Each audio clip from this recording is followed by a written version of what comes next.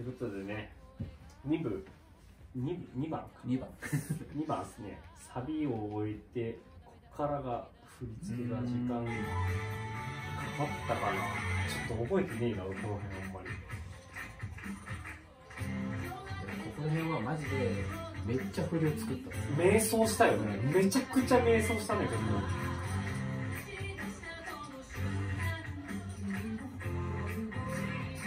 なんか急にこれ一瞬で作ったよね。これ一瞬で作ったよね。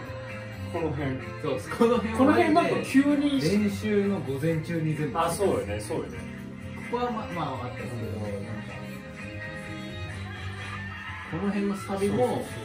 急に作ったよ。なんかってぐらい2番のここはもう振りがめちゃくちゃ変わったっす。めっちゃ変わったね。いっぱい作ったっす。しかも覚えてねえけど、いや、いろいろなんか前作ってああみたいなところも。そうやね。そういえばそんなんあったな。最初の時あそこか。この辺か。夜明けついてる太陽のか。この後のスタートがこれ上がった後のどんどんそっかのリズムに合わせる。なんか音の取り方はそれが面白いよねってなって、最初ずっつっちゃっちゃってドゥルドゥンツッケドゥンケッケ光になっていたみたいなリズムを取ってたんですけど、全然その後がね重かったし、そう繋がんなかったのはあるし、なんか音はおもろいんやけど振りが面白くないみたいなになって、でこれギャンやね。夜明け告げる。ああ、そうですね。そこのそこは夜明け告げるってやって、へいって感じの。そうって言ってた気がします。それからなんかこう太陽をこう時間とともにこう日が昇るっていうのを表すために、太陽ので光には街灯を照らして光に街灯役とその待っていた人をフリーで、街灯は一緒だけど待っていた、もう街灯もアクセント揃えるのにね、そう、ここの肘入れるよとか膝を入れるよとか光にとかっていうアクセント取りを入れるのと待っていたで、次の時が動き始めるのこの3つもまあまあこれ止まっとったよね。ちゃんと。そうですね、ちゃんと音になってました。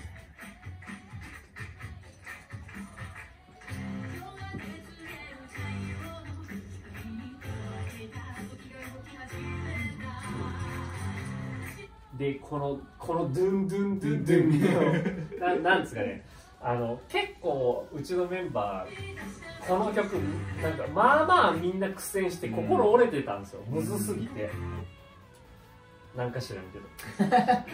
特にこいつこの腹チラ野郎この腹チラ野郎こいつほんま本当落ち込みすぎる。本当に練習中もなんかみたいな、もうできんですよって言っとったのに、なんかこう急にね、ダンダンダンダンってすごいよさこいチックな、なんか鳴子もしっかり鳴らせるし、こういける瞬間にのなんだ振り落とした日のその振り落としてなんか他のとこ全然踊れるのにここだけめっちゃ揃うっていう全員綺麗に間違えずにできるっていう謎で迫力がすごい。心迫力すごくて一発目の迫力すごすぎて、もうボロボロダンダンダンダンダンダンダンみたいな、あの迫力めちゃくちゃすごい。いや、一発目とかすごかった。すごい。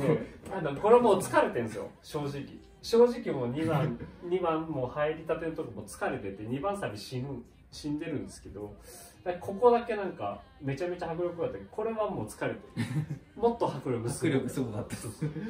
体力あったら、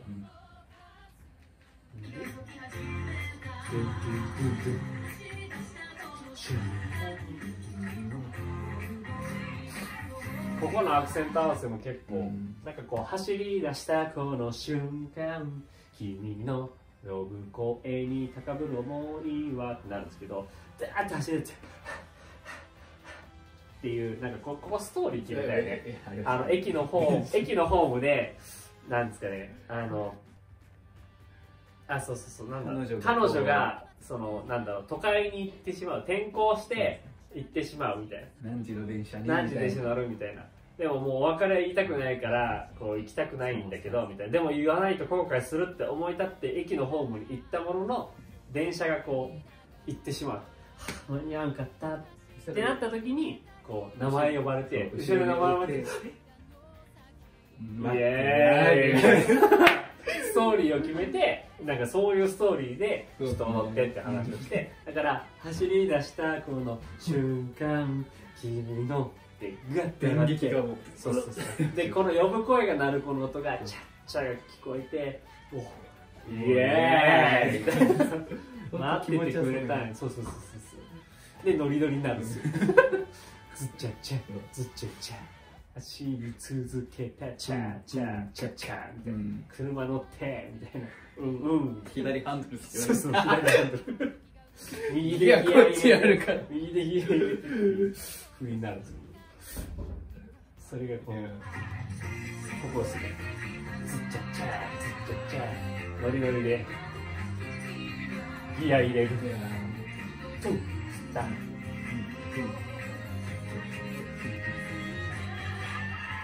もっとずーっともう結構こうアクセントなんだろうな、なんか普通だともっとずーもっとずーっとって柔らかくなっちゃうんですけど、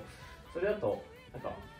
合わないしずっと流れてる感じがあるので、歌的にもっとずーっとってこう来るところがあるので、そこに合わせて一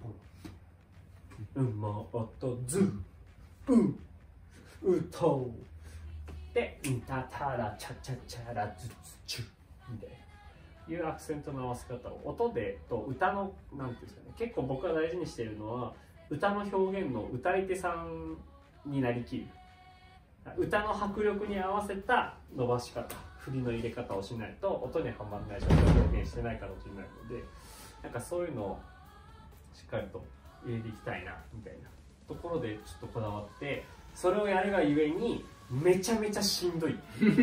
あそこ一音でなんかそう一音でトンっていった後もしかも伸び続けるといけないんですよ。だから止まるんじゃなくてみたいなところがめっちゃしんどいんで、なんかそこをやったことによるもう2番のそのしんどさたるや、もうマジしんどいですよこれ。もうここ死んでますもんね今。ここが限界だったったいやーって限界する。これもう渾身の一撃こっからこの後の本当はいい系ってもっと多分2番から踊ろうと思ったらもうバーンいってるのに、もう足の上がってなさとジャンプできなさ、ここマジきついっすよ。本当にもうそのきつい2番、それを聞きながらやるとおもろいです。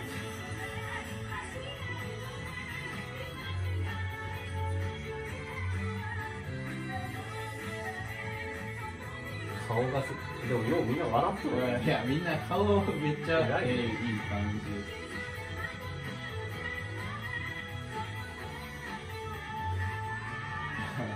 そう2番こ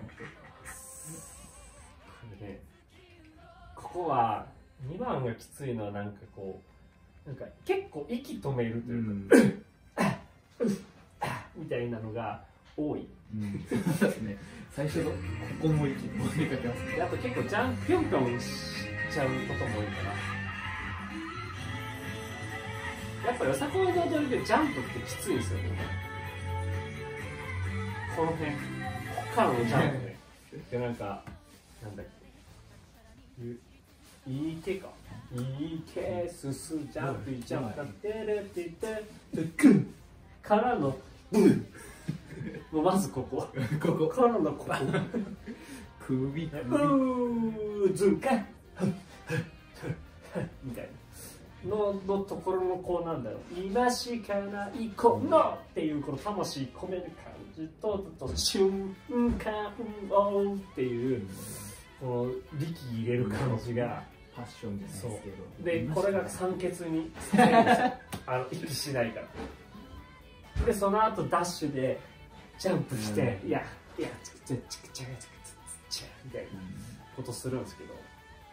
こうあそこでもやっぱなんか感情を入れることがすごく大事で、だからやっぱこの曲の伝えたいメッセージ性っていうのはやっぱこの中でもそのできないことばっかりじゃなくてできること考えてやっていこうぜみたいな、時間が戻ってこんなんやけ今しかできんけん頑張ろう楽しもうぜっていうことを伝えたいから、ここのパッションの入れ方をすげえ、まあ、今もちょっと良くなってるかわかんないですけど最初のなんかすごい、うちってなんだろうな、大根役者しかいないんですよ本当になんかこう表現が乏しいメンバーの、だから僕恥ずかしいっちゃうんですけどね、恥ずかしがり屋が多いっていう、まあ、そこに多分みんなそうなんだと思うんですけど、だからなんだろうな、チームでいくとそのジンソンさんとか、山口県内でカルマさんとかみたいな表現の踊りを僕らがやると多分お遊戯会みたいなお遊戯会みたいなことが行われちゃうっていうのがうちのチームの特徴だなっていうのがあって、だからなんかそこを解放させるのにすごく時間がかかったというか、何が引き金でこうなったのかもよく分かんないいや正直でこれ良くなってるかって言われたらまあちょっといいかなって思ってますのでワンメンバーの皆さん頑張ってくださいで瞬間ここねここフリーなんですよ。でフリーを与えてたんですね。たどり着いたこの世界にフリーを与えてたんですけど、フリーがやっぱフリーになんないんですよね。なんかただ歩くだけになっちゃって、なんか打開策ねえかなと思って思いついたのがアオハル。皆さんのアオハルって青春っていつって言われたら、青春って多分大半の人が中学高校大学、そうですね、結局なんか学生時代が青春アオハルって思う人が多いかなと思うんですけど、そしたら何もできないで面白くなくなるんであれば部活やったらっていう話をしたんです。高校とか習い事とか今までやったやつをこの間になんか何でもいいから入れてって言って、例えば今日じゃあご紹介するのはギャンかなさあ何でしょう何でしょうです。今ギャンがやったのは何の部活でしょうっていうやつが16人分あります。16人分。ここマジでみんな何回もこうボードして1人ずつ見てほしい。特に真ん中あたりすごいことになってる。一人ね際立ってめちゃくちゃ面白いやつおるんで、もうぜひ見てください。結構面白いです。この人こんなことしてたんだっていうのも知ってもらえるきっかけ。言ったらここちょっと自己紹介タイムです。なんかそういうアドリブとか面白さも入れたことによってすごく生き生き急にみんな生き生きフリーが苦手だったみんなが急に生き生きしたっていうことで、なんかこうフリーもっとこうなんかいいなうまくやってくれたらいいのになってなった時に、そういう楽曲のテーマとかそういうものでみんなに当てはまることをやらせてあげると結構近道が出てくるかも。そんなチームはあんまりいないと思います。はい、いくかなと思います。で次よね。次ですよ。もうこれ気づいた人だったらすごいよね。相当のファンですよ。ここ今のね、見ました？この歌詞が刻めまた来る時代のためこの時を、要はこの時を今刻める、次の時代のために、未来につなぐって、僕たちの今がやってることは未来につないでて、歌詞の意味的にいくと今やってもし失敗したらとかって思う人多分いると思うんですけど、今やってる失敗は多分その後につながる成功のためにあることで、そこに向かってやらないとこの失敗を経験しないことによって成功はないんですよね。だからそれが成功することはないから、それをやらないことが失敗だよっていう話で、さっき今この時間を刻んでいこう。っていうことで時を刻みたいねみたいな話をした時、これも練習の午前中やって午前中ですよ本当に。でもこれなんか考えてきとったんかいね。僕が考えてきとったっすよ。そうね、考えてきとって、これどうすかってここのとこだけでなんか最初ちょっと最初だけパッていきなり見せられた時になんていうんですかね、すごい可愛いノリな感じで来たんですよ。ここまでなんかこんななんかパッパッそうなんかたどり着いたこのこれナオトだ。そうこれも言わんといて。これここ振り向いてこういう振りがあるんですけど、ここがエグザイルなんか今エグザイルの3代目か、ナオトっていると思うんですけど、ナオトさんの踊りのなんか僕はちょっとモノマネするのが結構ちょっと上手やって、なんか踊り方的に人こう下をすごくこう胴を伸ばして下を置くんです。下にこう重心を置いてなんかこういう張り方をするんです。で足が結構特殊で今出ないですけど、こういうところのこの真似をみんなにナオトずっと落としてずっとやってました。でこういう感じで「へっ!」みたいな感じで競った後に、僕が最初に見たギャンのその刻めまた来る時代のための振りをちょっとじゃあやりますって言って見たのが、これです。今はめっちゃバシバシやってるんですけど、その時ちょっと足映らないですけど、なんかこんな感じでなんかニヤニヤしながらなんかアイドル系できたんですよ。でもう合わんって流れから言って、なんかこの瞬間ワウスタッタッタタラダララたどり着いたこの世界でそれは合わんじゃないですか。多分皆さんもいきなり見せると多分合わんって言うと思うんですよ。でただ、その中身を聞いたときに、これ唯一多分見て当てたのが優子。何も言わずに当てたのは優子だけやね。優子、この黄色い帽子の女の子なんですけど、この優子が見て当てて、僕最初それ気づかなかったんです。言われたときに、なるほどねってなったんですけど、でそれを聞いて、じゃあちょっとニュアンスを変えてもっとグングンカグングングンカっていうアクセントの取り方変えたらかっこよくなるんじゃないっていう話にして採用したんですよね。でこれ何をしているかというと、動画で見るの大変やるね。なんかまずどうだっけ、そうこれがまず W なんですよ。 W で次がドンスツ、これが A です。 A ですね。で次がドンチャチャー、これが N ス、これがワンっていうワンって英語で書いてるんですよ。ワンを刻んで、この今ワンっていうこの時間が青春で、この時間を刻んでめっちゃろっていうのを次の世代、なんかそれ言われたら採用するじゃない何も言わずにいきなりこうやって意味わかんない状態でそんな可愛らしいことされてもちょっと無理ってなって、で聞いたらそれやってっつって、で唯一あったのは優子でみたいな。すごかった。そうね。俺当てられると思わなかったっすわ。これ何の時に思いついた？これはいやなんか結構僕2番のサビの後半は振り考えてきとった。そうやね。全部ボツになったんですけど、大体詰まってるんですよ。最後の振りにね、僕のボツはなんかこう足上げたりとか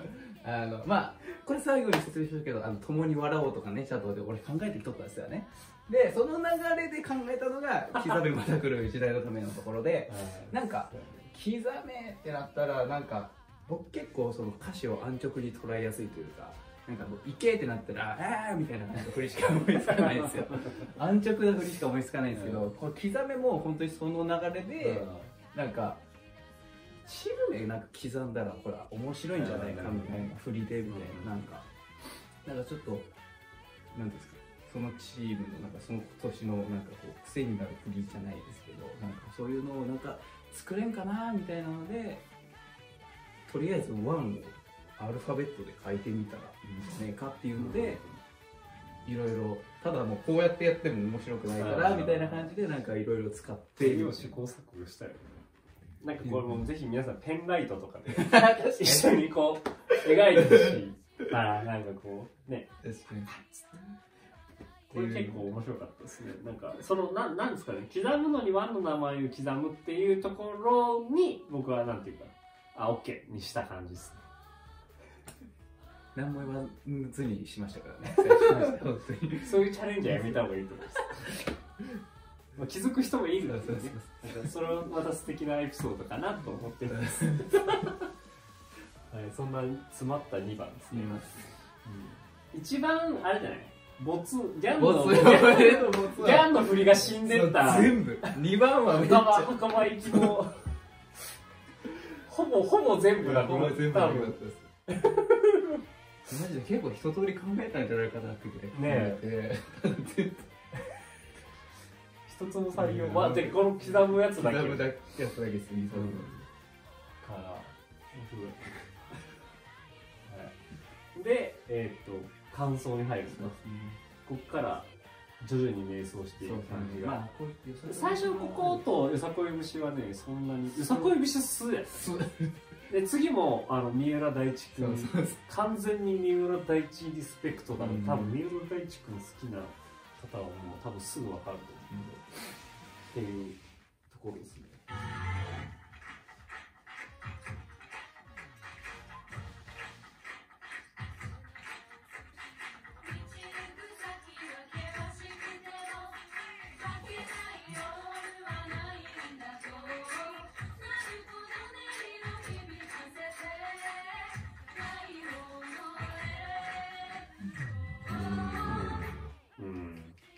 ここは早かったね。このも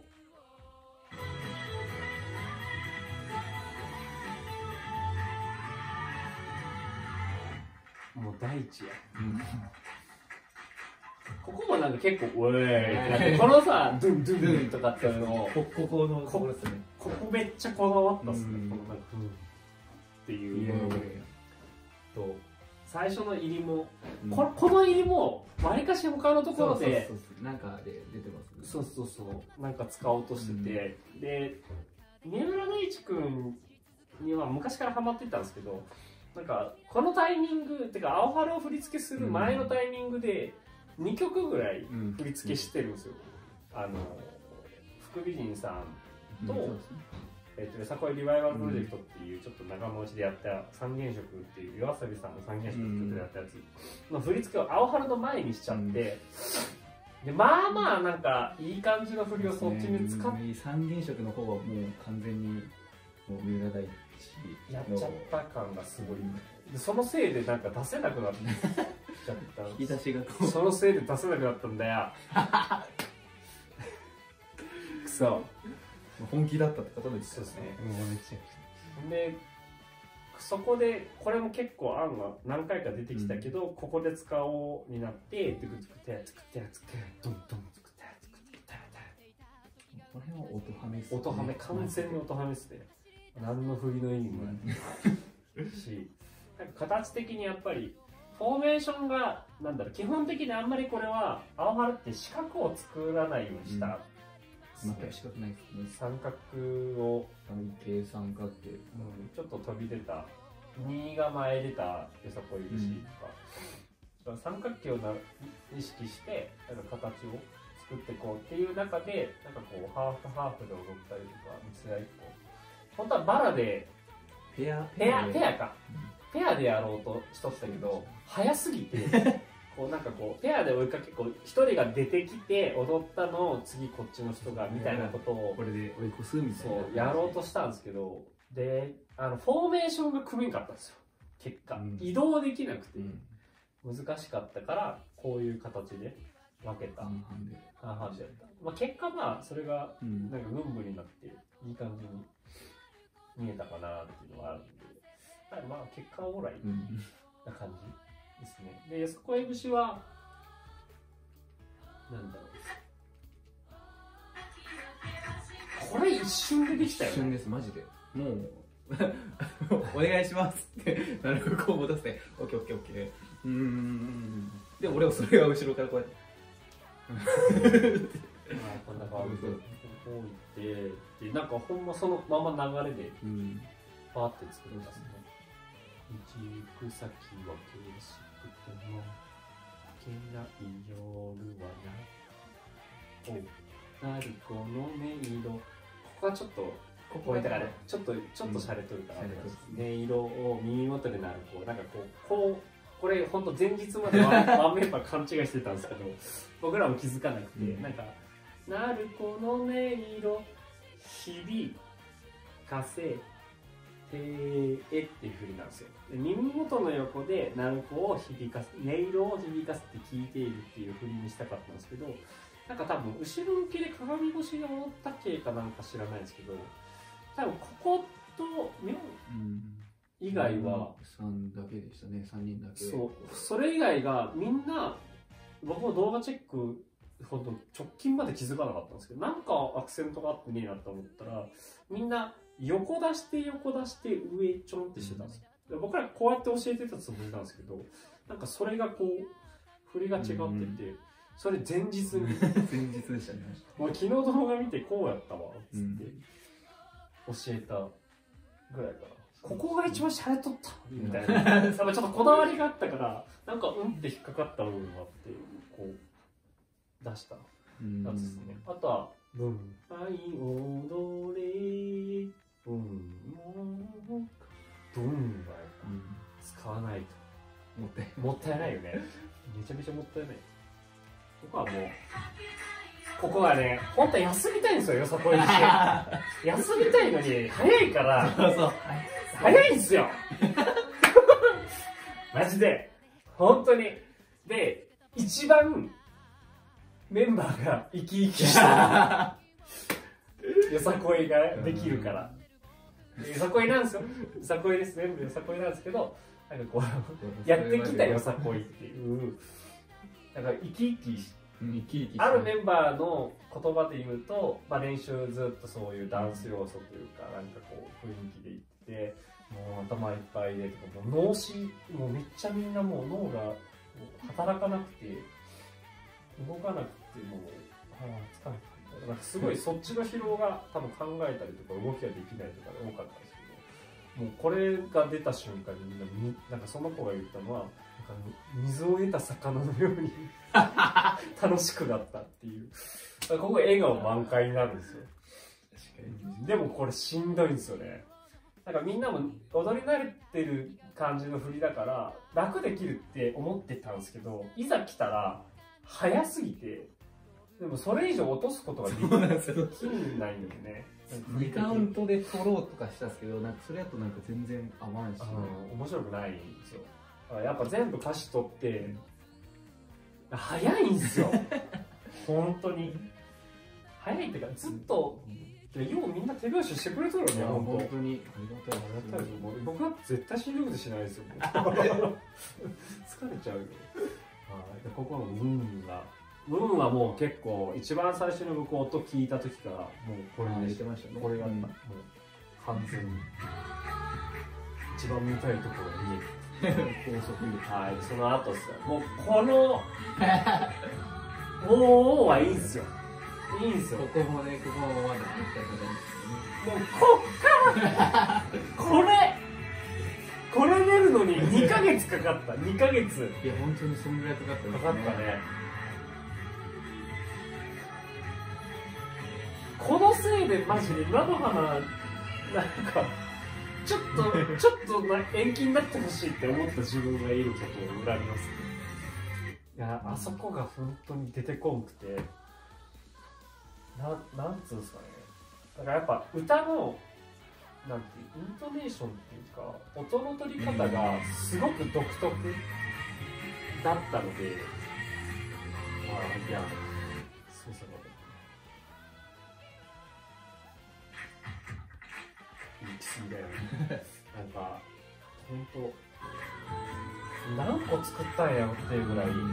や2ヶ月ってまあまあかかってますよ。この後のここのだってブーン分だけでめっちゃ時間かかったもんね。いろんな部分があります。今までの歴代部分相当多いです。そうそうそう、ハライチじゃないけど何々の部分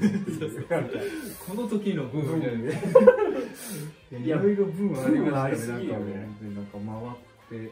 本当になんかわーとか開いてとかなんかこんなやつやってましたね。あ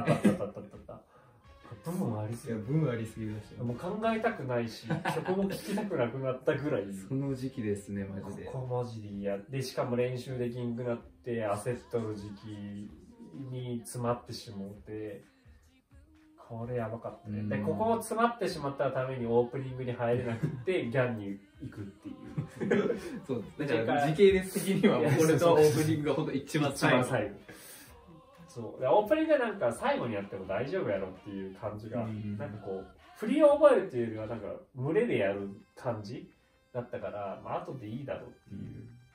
みんな揃わないとできないしって思ってて最後に回してたんですけど、これができないことによる、それに手が回らない状態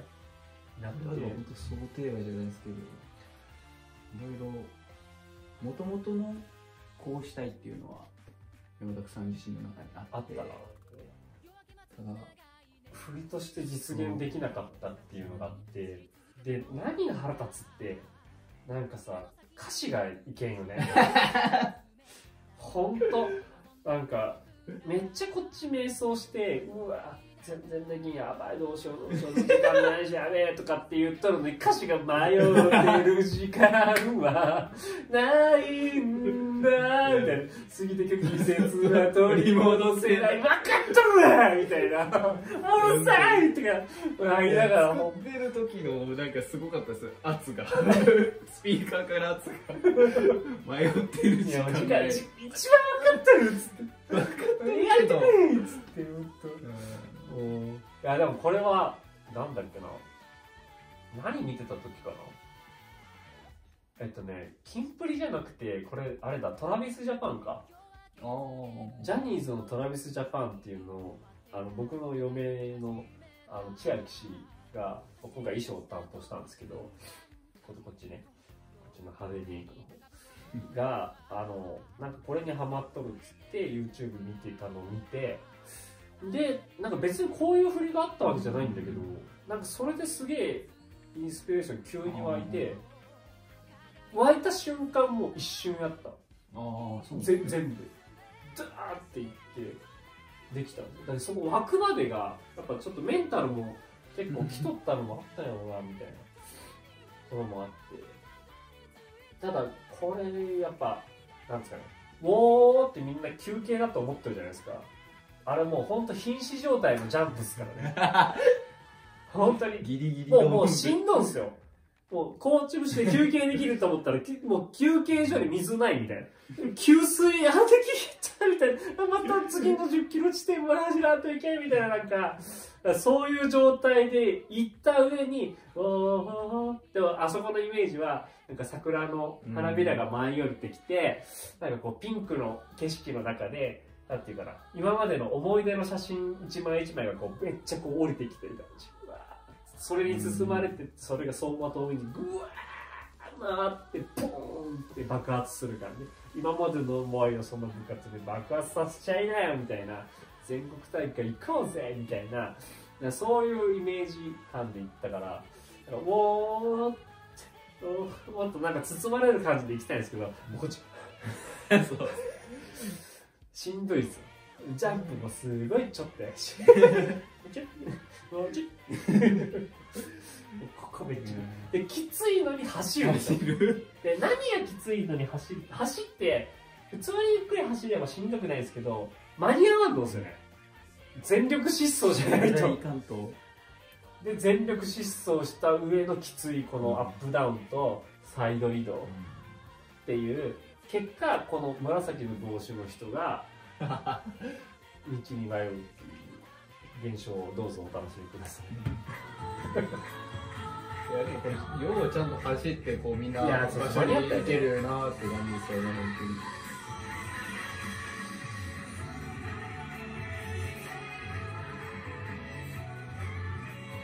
ここも高ぶりまくったねなぜこいつ2回ぶつかったんですよ僕に。で彼女は言うんですよ、足がふらついたからって言うんですけど、僕は思うに彼女は足をふらついたんじゃなくて斜めに下がることを絶対に忘れていたと思うんです。その証拠の動画がこちらです。彼女に注目してくださいね。ここからですね。これ斜め後ろに下がるんですよ、これ。で僕は斜め後ろに思いっきり行ってるから、この子はまっすぐ行ってるんですよ。見ました今。だから永田、お前は足がふらついたんじゃなくて振りを間違えただけでドンはいっていう、ここですね。ここもなんかもうここは前を追ってる時間はだからもうがむしゃもうなんかこういろんなしがらみとかがプーってこうやってもうそれも避けながらっていうイメージなんですよ。だから振り払って避けてみたいな、そんな時間なかったいやーみたいな、もう感情、もうほんとそういう表現ですね。で過ぎてこ季節はもう取り戻せない、これフリーでバー言って、ここもまた刻め輝けこの時を、はい、ここクイズです。さあ何を刻んだでしょ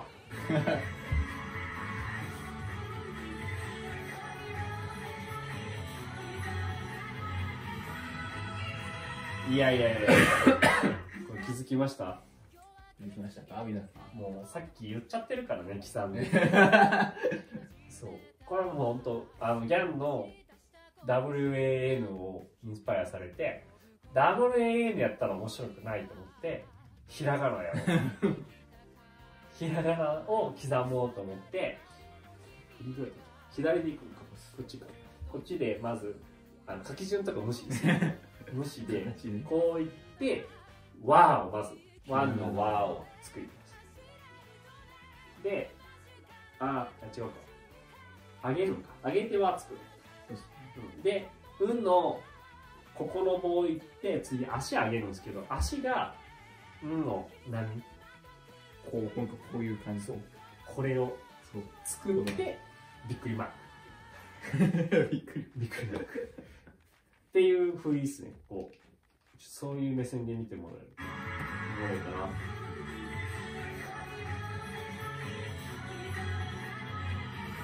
もう刻む元気ないけどいや見た虫の息やん。一番もっと刻んでほしいところある。みんなもう何刻ましとみたいな。まあしんどいですもん。ここまで来るとしんどいね。もう本当にしんどい。もうやっぱ何せもうめっちゃ走り回った後って休みなく動き続けたからのこれです。めっちゃ速いし動きでかくせんとみたいな。だから輪も小さいブチですみんな。ちっちゃめの輪の刻んじゃった感じですね。から最後のラストのサビに向けて進んでいくという流れになります。サビは1番はね、同じ振りなんで、同じ振りに見えんかもしれない。もう疲れててしんどすぎる。これちょっと僕忘れたんですよしゃがむとかのくだり。そうここからフリータイムですね。ちょっとよさこいチームってないかもしれないですね。全員フリーっていうのやってみたくって、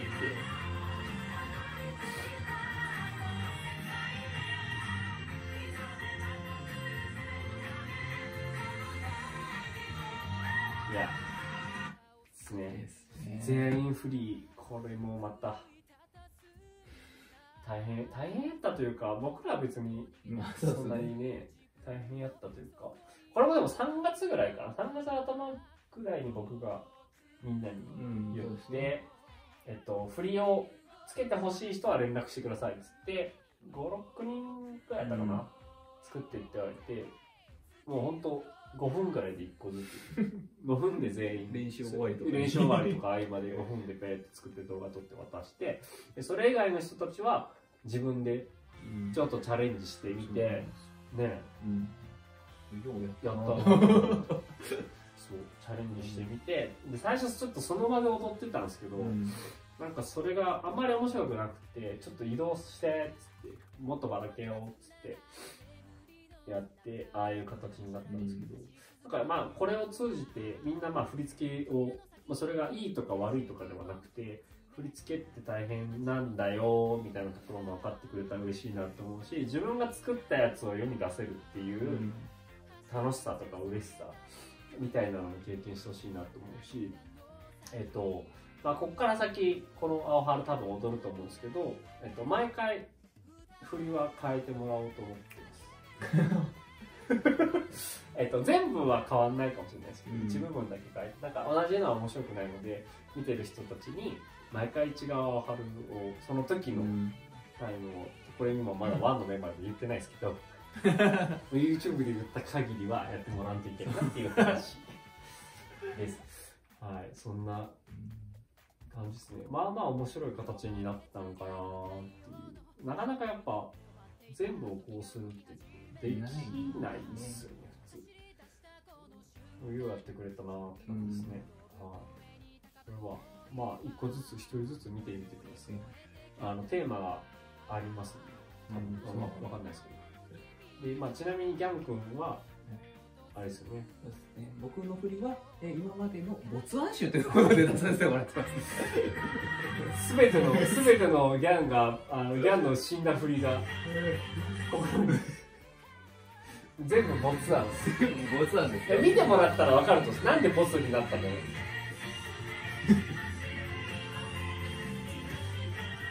ところどころコミカルなんですよね。こんなふうに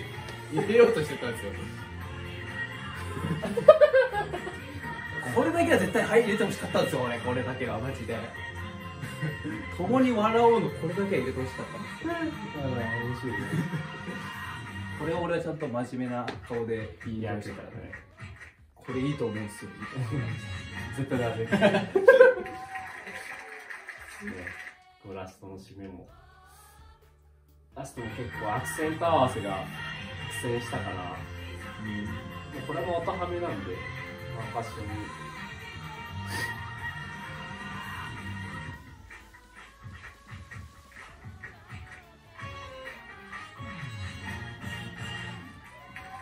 アクセントの合わせ方とすると、最初の1音、ズンズンタクタク、ここをまず合わせに出すね。足の使い方と体の入れ方と、で、どんどんうーくのこの足も結構こだわりがあって、こう置くことで次がいけるんよみたいなのも、気になる方は練習してください。で、ストップですね。わりかしなんか多分このお披露目の時は一番音表現しとったよね。なんか練習の時よりここ多分良かったから。ツンツッケツンツッケテケテケテケテケテテテテちょっと一列にしてみました。なんか大体2列とか集合で終わるのが主流なんで、まあ、会場によってちょっとできないかもしれないですけど、いい笑顔で。いい笑顔っすよ、みんな。青春ですね。よかったんじゃないですかね。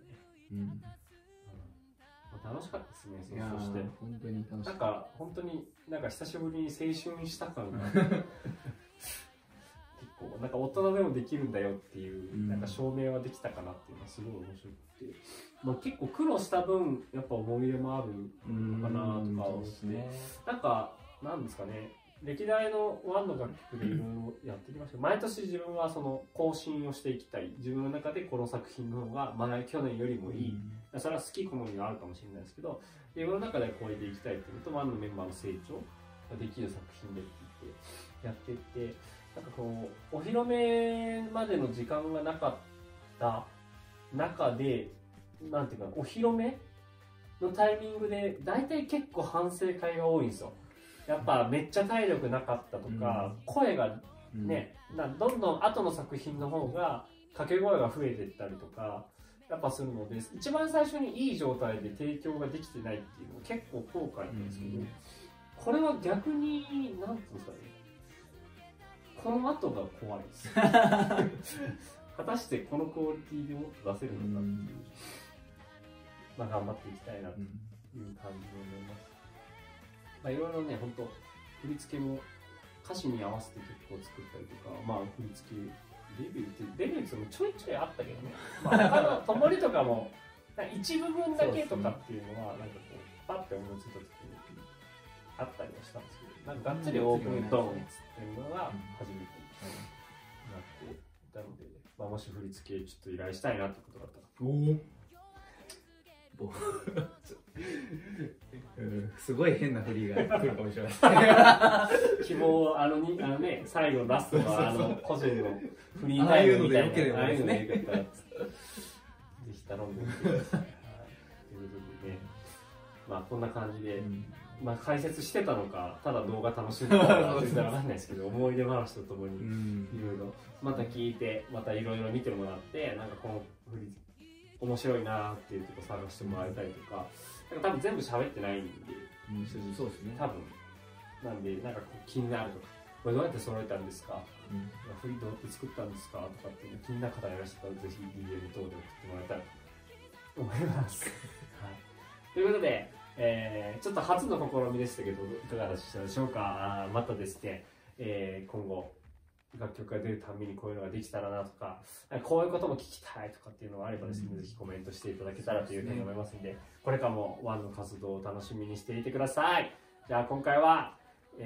タケとゲンがお送りするアオハルの振り付け説明、イエーイ、バイバーイ